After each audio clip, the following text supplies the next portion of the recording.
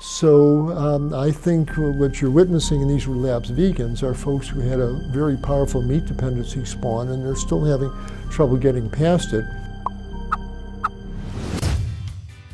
What's going on YouTube? Klaus here. We're in New York City outside the Hilton Hotel because I've been lucky enough to be invited to an amazing plant-based event called The Real Truth About Health. I'll link their page and their website down below. Please visit their page if you want to hear some amazing plant-based talks.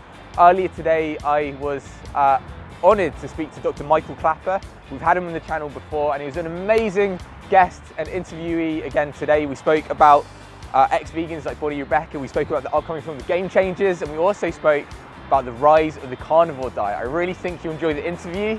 Please enjoy and I'll see you soon. Dr. Klaper, thank you. Thank you so much for doing this interview. I really, really appreciate your time. I've got loads of stuff I want to ask you about today, including The Game Changers, which I know you've seen, tips for people that have gone from being vegan to eating meat, and lots of other stuff. First up though, I want to talk about the carnivore diet, which is something that's kind of trending on YouTube. A lot of people, or one or two people on YouTube, claim that eating an all meat diet, often organic meat, is really, really healthy for them. What's your take? Right. Some of the most common health damaging foods that people eat are oils, olive oil, coconut oil, etc., flour products in baked goods, etc., and dairy products. And these carnivore diets, they eliminate the oil, the dairy, and the flour products, and people feel better, no question about it. They lose weight, trim down, and that's what you're seeing. But this is an early beneficial trend from removing these toxic substances. The problem is we are not carnivorous apes. We are not house cats or mountain lions. And you keep packing that colon full of meat 3 times a day for 6 months, a year, 5 years. This is a great way to give yourself colon cancer, great way to set off autoimmune diseases, great way to set off colitis in your colon, great way with all the fat to give yourself type 2 diabetes. Nobody's ever lived on a carnivore diet for a year or 5 years or 10 years. These people do not know what they are talking about. This is a totally unproven, bizarre way to nourish the human body. We are not carnivorous apes. And people who stay on it, well, you can't stay on this diet. The high protein diets injure the kidney. High protein diets are toxic to the kidneys. These folks are writing themselves a ticket to the dialysis machine.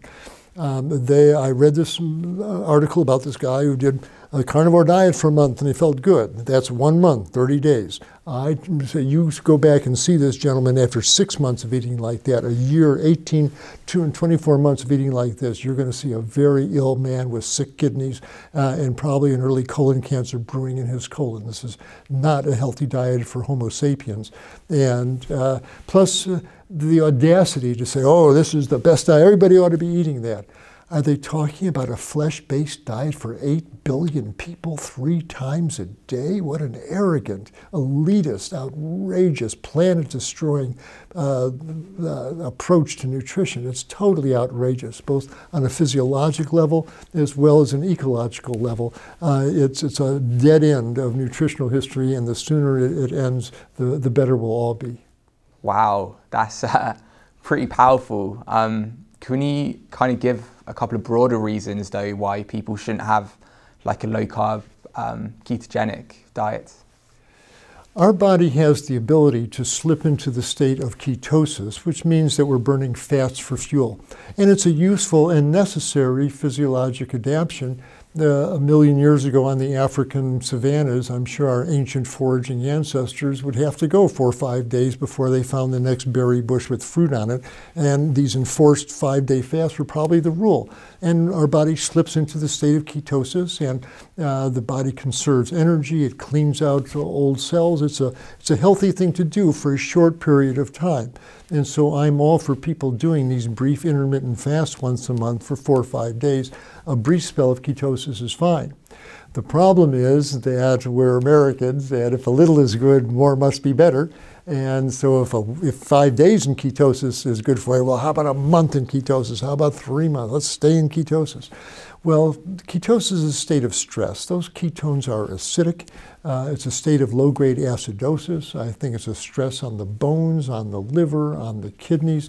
This is not a state you want to stay in for long periods of time. And we've just lately learned that the real magic for the body is not in staying in ketosis, it's coming out of ketosis. When you've been in ketosis about 5 days and then you start eating the vegetables and the glucose and the phytonutrients sweep through your cells, whoa, your stem cells wake up from this suspension that they've been in from the fast. They start putting out better, less injurious antibodies. They build new, better white cells.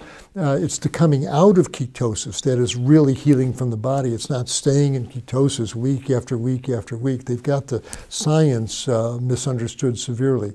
So whether it's a vegan ketogenic diet or an animal-based diet, it doesn't matter. You don't want to stay in ketosis more than 5, 7 days, 10 at the most, and then come out of it with a healthy diet. We are carbohydrate-burning organisms. Our mitochondria burn glucose, not fats. Our preferred fuel is sugars from whole plant foods, and if you eat that in a nice, light, healthy, whole food diet, you won't need to do a whole lot of fasting. You're not going to develop high blood pressure or any of these diseases. So eat whole plant foods and most of this becomes academic. You mentioned that people don't need to do like fasting on a whole food plant-based diet. What positive benefits have you experienced from a plant-based diet?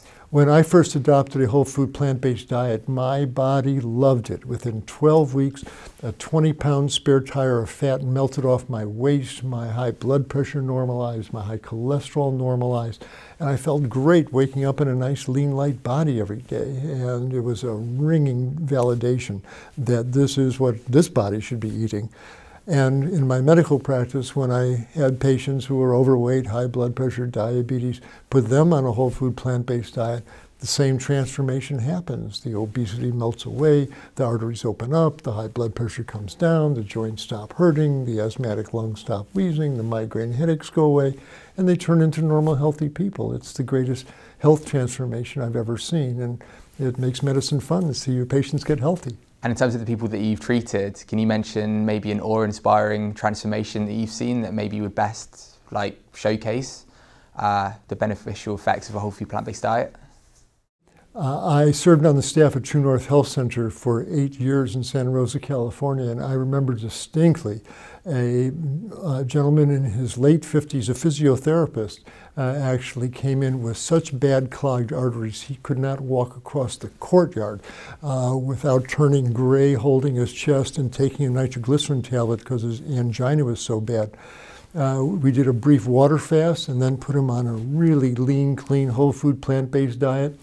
Within 2 weeks, he was walking around the building, and within a month, he was walking up hills. His angina just went away, and he turned into this youthful, energetic man. His spirits went up. He didn't have the specter of death hanging over him, and he reclaimed his life. It was just a wonderful thing to see.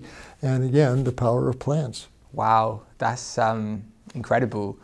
In terms of, you mentioned the power of plants there. What kind of clinical studies, if you had to pick one, would best showcase the beneficial effects of a plant-based diet? So, for example, you were talking to a medical student and you had to show them like one study, what would it be? Are the before and after angiograms of the left anterior descending artery that Dr. Esselstyn showed to see these terrible plaques encroaching into the blood flow channel of this artery melt away and it turns back to a healthy artery. Every cardiologist who sees those two images should say, stop the presses. What did you do here, doctor? How did you create this? This is my entire life. This is the entire specialty of cardiology. Tell me the secret of how you produce this. And a whole food plant-based diet without excessive oils and sugars will do exactly that. What a powerful, powerful medical modality that is. So hands down, that's the most dramatic effect I've seen of a whole food plant-based diet. Wow, that's amazing. And can you quickly talk about why a whole food plant-based diet is really good for weight loss and maybe give some tips for weight loss? Most every vegan I know who is eating a truly whole food, plant-based diet, eating foods as grown, as they grew in the garden or grew in the field, is a lean person. You don't see obese vegans who are eating whole food. Why not? Because whole plant foods, nature in her wisdom, makes them largely out of fiber and water, no matter what the vegetable is, whether it's kale or broccoli or melons or green peas. When you analyze it, they're mostly fiber and water. And when you eat a big, huge salad, you filled your tummy up largely with fiber and water, and the water gets excreted out in the urine, the fiber passes out in the stool. There's so little calorie density there that nothing really sticks to you. And the glory of eating a whole food plant-based diet is there's no portion control. Whether you go back for a fourth bowl of vegetable soup, who cares? It's vegetable soup. It's all fiber and water. You pee it right out. It doesn't stick to you. So it's tailor-made for weight loss. It's beautiful for the patients who've been so concerned, how many calories and how I got to weigh my portions and how many carbs there. It really doesn't matter if you're eating whole plant foods. Your satiety will take care of that for you. Now the key is whole plant foods. If Oreos are vegan and granola bars and energy drinks will put weight on you, and excessive nut butters. These are processed foods. But as long as you're sticking to food as grown, how many apples can you eat? And you wind up nice and lean, even though you're eating lots of food, because the calorie density is so low, because the fiber and water content is so high. And the next question is about ex-vegans, because a lot of a few YouTube personalities recently have gone back to eating animal products. From your experience, what are the main reasons people kind of ditch their plant-based diets?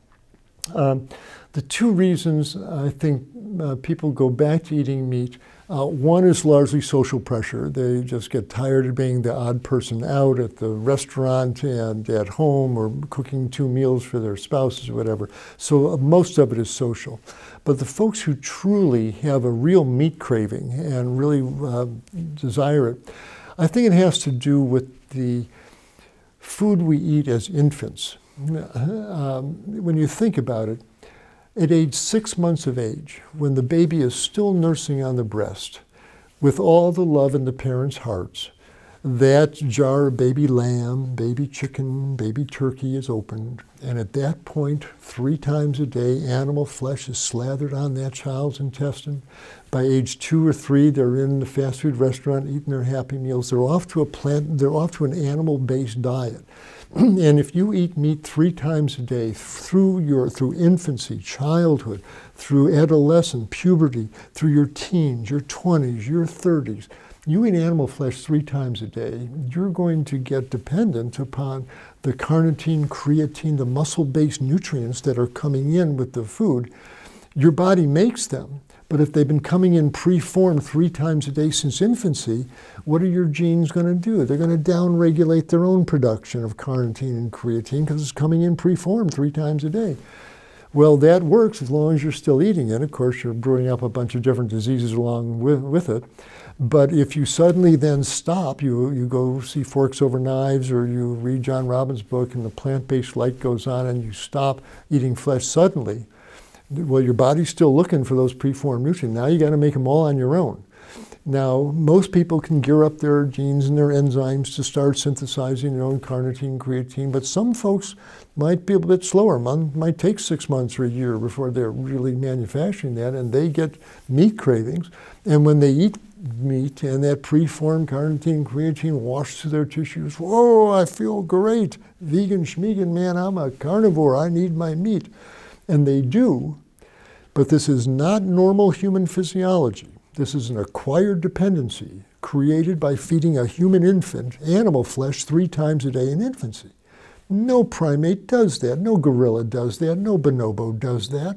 We didn't used to either. We used to raise our kids on oat gruels and things. Back throughout American history, the 1600s, 1700s, 1800s, 1900s, people lived on farms. And you may have had pot roast on Sunday and fish on Friday, but that was it, man. You ate out of your garden the rest of the week. You ate cabbage stews and potato soups. You didn't go killing your chickens every night for buffalo wings. You run out of chickens pretty quickly there. This flesh-based diet is just since World War II. We've been rich enough to indulge this. And so we've created all these, the whole generations of folks who are really dependent upon animal flesh. But this is not normal human physiology. I've seen 3 generations of children raised as vegans, and they turn into lean, healthy, bright people who don't have meat cravings. Their mouths don't water when they walk past a barbecue. These are healthy folks. They're physiologically different folks. So I think what you're witnessing in these relapsed vegans are folks who had a very powerful meat dependency spawn, and they're still having trouble getting past it. I tell them that, if you have to eat meat once a week for a while, just stretch out the time in between, and eventually your body gears up so you don't need this stuff. I had meat cravings for years after I became vegan, and it really bothered me. And for a short period of time, I went back to having some fish to see if it would make any difference in my physical being. Didn't. But it was a strong meat craving. But it was mostly just that chewy, salty texture I craved more than anything else, I think. So if people have to dabble in that for a little while, I don't condemn them. But I say don't linger there either. Get on with phasing that stuff out of your diet as expeditiously as possible. It'll be cool to ask about a question we've been asking and collaborating with a lot of physicians on. The title of the video, which we're going to publish pretty soon, is called "What Happens to Your Body When You Eat Bacon?" I know it might sound a bit stupid, but everyone in the mainstream loves bacon. So yeah, what happens to your body when you eat bacon? Well, there's several problems with bacon. When you say everybody loves bacon, no. Everybody may love a salty, chewy, kind of sweet texture in their mouth is what they really like. And I've seen vegan versions of that. But at the cost of eating that salty, chewy, kind of sweet substance on a frequent basis, as it puts this cooked, fried animal protein down in your intestines.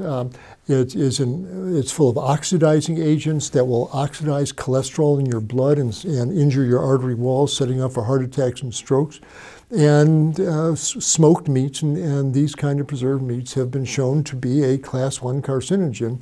And if you are eating it on a regular basis and those carcinogens are smearing on your colon wall day after day after day after day, that's a great way to brew up a really aggressive cancer of the colon.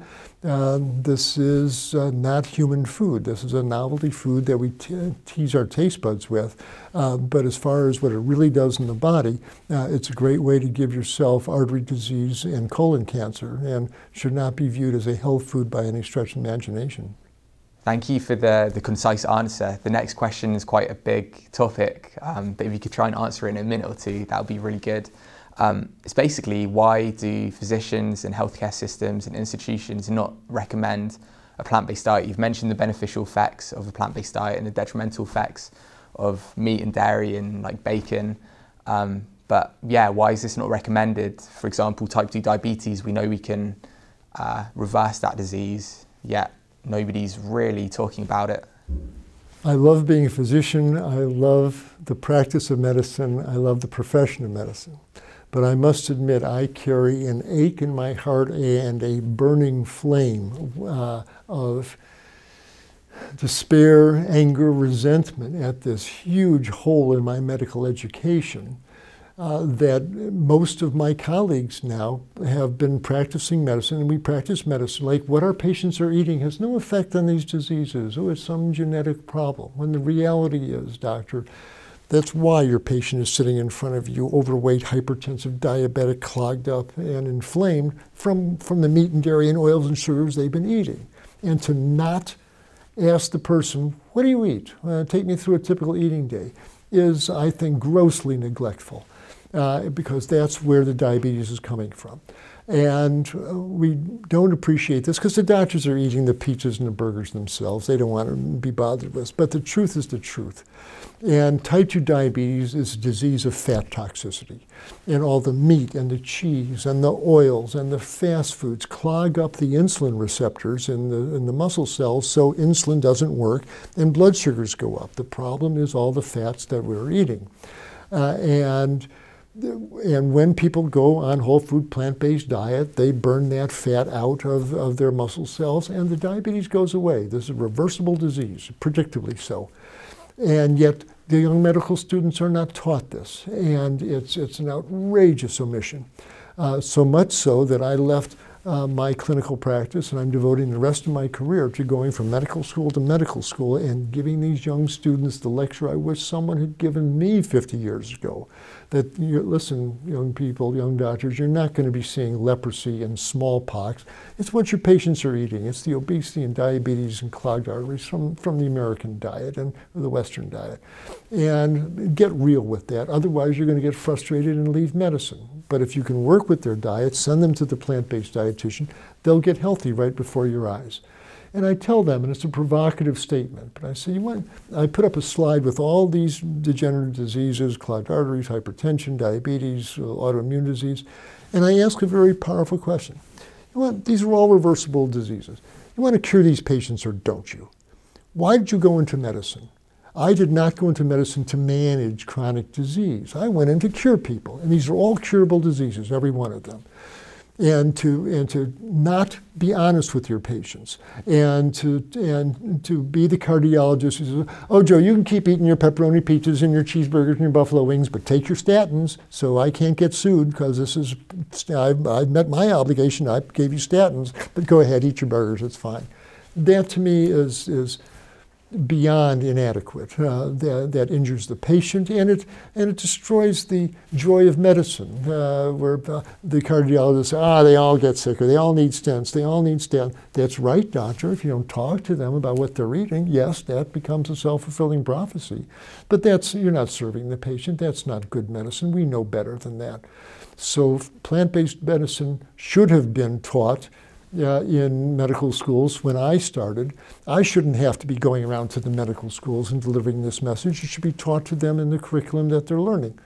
But that's not where we're at. So my mission from this point on is to bring this message to the nation's medical schools and get plant-based nutrition taught as it properly should. It's the most powerful, inexpensive, and satisfying tool any physician can use. And we need to place it in their hands. So the reason why it's not taught is because it's not taught, and it's appalling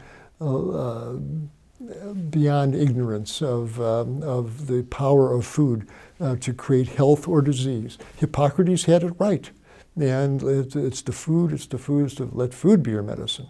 And the joy comes back to medicine because of the second phrase that Hippocrates said. He said, let food be thy medicine and medicine be thy food. And everyone understands the first part. Let food be your medicine. Okay. But that second part, and medicine be thy food. What does that mean? You eat a bottle of pills for dinner? What's he saying?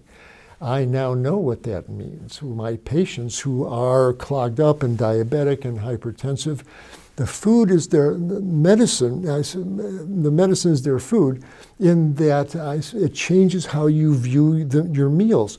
And so you sit down to dinner with your clogged arteries and your diabetes, and you look at that salad and say, oh, that salad there, oh, that's medicine for my arteries. Oh, that kale, that's medicine for me. Now that cantaloupe chunks, oh, that's medicine for me. Let medicine be your food. Let every one of these meals heal you. Let that open your arteries. Let that reduce your blood pressure. And food becomes medicine at that point. It's a beautiful concept. Doctors need to know that because patients get healthy right before your very eyes. And the patient leaves your office off their medications, feeling good, looking good, and as they leave, you go, yes! And that's the best moment in medicine, and it's available to all of us. There is a film coming out which I think will make a big difference. It's called The Game Changers. I know you've seen it. What was your take? Oh, thank heavens for The Game Changers. That is a game changer. It's a well-named movie, and I know quite a number of the folks in there. I certainly am good friends with Rip Esselstyn, and recently met Dotsie Bosch, the cyclist, and what a remarkable woman she is. And I have such respect for the people in the movie, but the people who made the movie, that was like a precise judo chop, for the athletic guys who are afraid to go vegan because it turns them into wusses. That was a precision piece of filmmaking. That was exactly what they needed to see. So it potentially can be a game changer if it helps these big macho guys see that eating meat is not necessary for strength and athletic performance. It's performed a huge service. I think it should be shown around the world because people, I need my meat for strength, and you obviously don't. Ask any gorilla or buffalo, they'll tell you the same thing. So I'm very happy that the game changer was made, and I hope it gets very wide circulation. I'm really, really looking forward to watching it. I spoke to Dr. Greger about it, and he saw the first draft as well, and he said it's the best, I think he said plant-based documentary in human history. I think it's now on hold because they're working out a distribution plan, and I think they're filming Lewis Hamilton, who's a pretty big name, so it'll be pretty exciting. But I had a question about, specific scenes, and do any of them sort of stand out to you? For example, the Dr. Spitz scene where he's talking about erections. It reflected, of course, the sub-rosa theme is manhood there. And, there are two places that it showed up quite noticeably. One is when they got these three young football players and they put a pressure measuring collar around their penis to see how strong their erections were. And it was very profound. What an elegant demonstration of physiology that the meat kept their blood vessels from dilating and give them a strong erection. And the guy with the vegan diet had the biggest, strongest erection. That probably, and I rest my case, at that point, the point was made. But I was very impressed with Mr. Mander, the fellow in South Africa who guards against the rhino poaching. And this man, this is one tough dude. But his heart is pure. He's given his energy to helping the animals. And he had the integrity to say, I can't be protecting the one big animal and eating another one. And due to his integrity and his pure heart, he became a vegan. And his performance got better. And you see him crashing through the bush, leading his crew behind him with superb athletic performance. That's really athletic performance, not just to score points, but to help this planet. And he's doing it on a vegan diet. So those two were by far the most impactful scenes in the movie for me. And I hope everybody appreciates them. There's a lot of meaning in those scenes. Thank you so much for doing this interview. I really, really appreciate it. I know you've been in the movement for around 30 years, I think over 30 years. Are you finally sort of excited that the movement is picking up steam and everything's sort of taking off, or is change not really happening quickly enough? I became vegan in 1981, 38 years ago, and nothing but good things have happened to me on every level of my physical body. It's certainly made medicine much more satisfying, and it's given me hope for the animals, for the kids, for the planet. It really is our way through this dark, dark place that we're in as far as our personal health goes, our social situation, and the environment and the stability of our planet. It's clear that the message is coming through to us that if we want to be healthy as individuals and survive as a species, the task before us is we must now evolve our diets to a plant-based diet. For each individual person who wants to avoid a heart attack, a stroke, or cancer, start eating a plant-based diet. It's without question the way to avoid these diseases. But if there's any hope to stabilize this planet, we are, as a species, we have to see we have used meat eating up. No matter what the mighty hunter did for us or whatever, whoever he was, he got us here, that page, that chapter's over. That page is time to turn. Fishing, we have used fishing up. We've used the oceans up. We must let them heal. On every level, the earth is saying enough. No matter what you did before, it doesn't matter. At the time, if you want to stay on this planet, take a lesson from the gorillas and the buffaloes and start eating plants.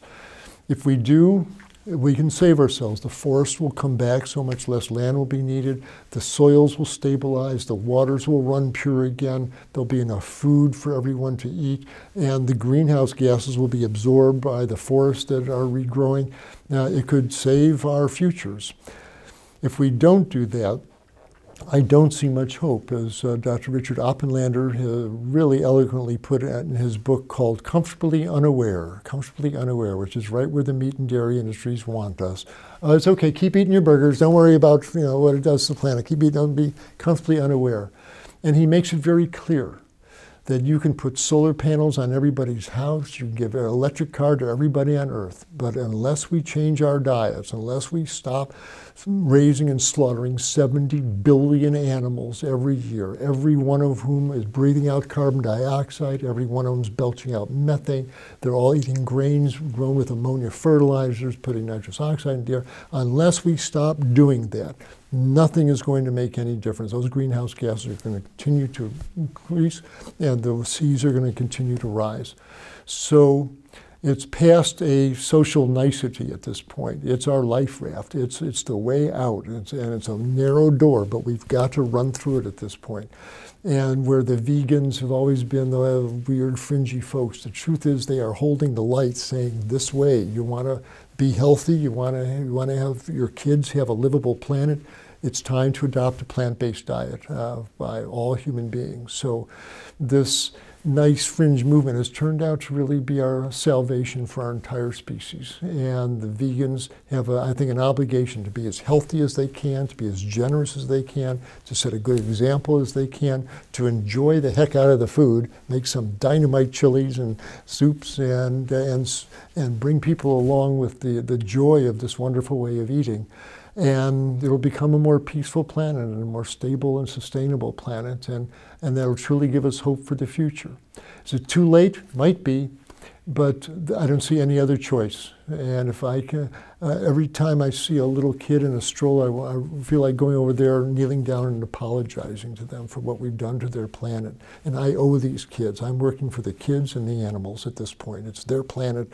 We've messed it up. The least I can do is help that planet heal by getting people to start eating plant-based diets. And so that's my mission for the rest of my time on this planet. And I invite everybody to join in their own personal lives and the example they set. And if we all do that, we'll make a better world.